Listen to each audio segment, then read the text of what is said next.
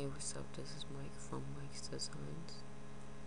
I'm gonna show you how to upload brushes onto Photoshop. Sorry I'm talking kind of low. It's 3:30 in the morning. Everybody's asleep, but I'm still up. But anyway, I'm gonna show you how to load brushes onto Photoshop. It's pretty simple. Only thing you need to do is go to this website called, you could check it out on my channel, it's called brusheezy.com. and once you type that in, you come up to this page. You can either search for brushes for Photoshop, patterns, and many other stuff they have here. So let's say you want to download this brush, right? Comment. So you can preview it. Just give a picture. And what you do is download it. Come over to save.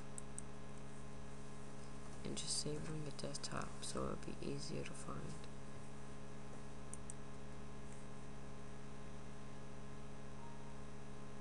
Okay, just close it for now. What you're going to want to do is open up your Photoshop. Come over to your brushes. Come over here. And up in this corner, this little arrow, you just check that.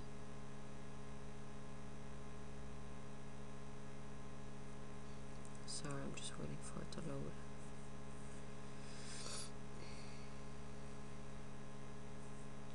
Then once that loads up, just go to load brushes. And on your computer, you should see a file called, whatever file name of the brush you downloaded, and it should say ABR file. That's the brush file for Photoshop. Now just press load, and then it automatically refreshes your brush menu, and you just scroll all the way to the bottom.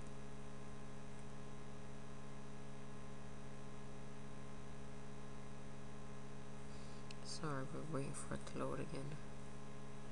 And here we are.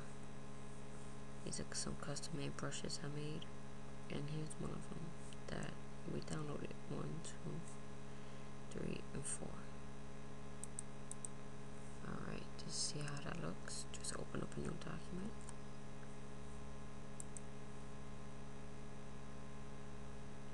And to see how that looks, just see, so it's a comment, so it's a pretty cool brush. Thank you for watching. This is Mike from Mike's Designs. Please rate this video and leave a comment if you need anything, and also subscribe to my videos. I'll be making more videos, and thanks for watching.